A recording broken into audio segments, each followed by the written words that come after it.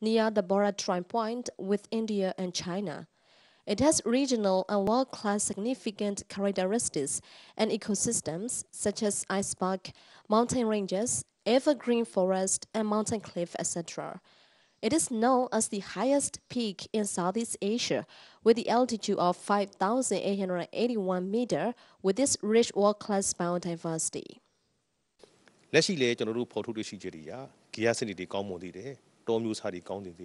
According to our research, Hkakabo has good ecosystem and forest situation.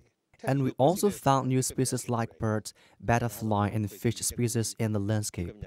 There are 4 criteria on natural world heritage lakes like natural beauty, geology, physical, uniqueness, and biodiversity. Hkakabo landscape is matched with the 3 criteria like natural beauty, physical, uniqueness, and biodiversity.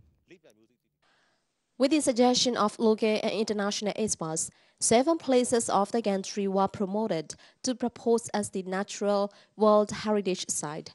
The 7 tentative places are Hkakabo Landscape and Northern Mountain Forest Complex, Hkakabo Valley Wildlife Sanctuary, Indodi Wildlife Sanctuary, Namadon National Park, Mye Archipelago, Denenari Forest Complex, and Eari River Corridor. Among them, Hkakabo landscape has a great potential to be listed in Natural World Heritage Site.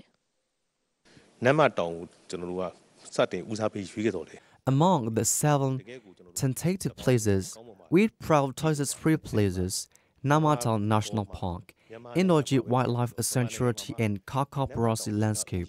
But when we conducted field trip to that area, we found out that roads were constructed for the regional development paths through the national park.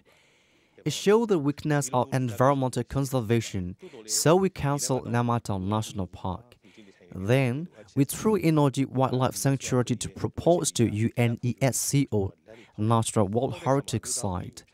There also we see that the gold mining tax in that area damaged the water of the lake. Finally, we selected Hkakabo landscapes to be listed Natural World Heritage Site. There are 203 Natural World Heritage Sites around the world. The Forest Department targets to complete nomination dossier not later than September this year. And after getting approval from the Union government, the nomination dossier will be reported to UNESCO in 2018. They MITV, Myanmar International Television.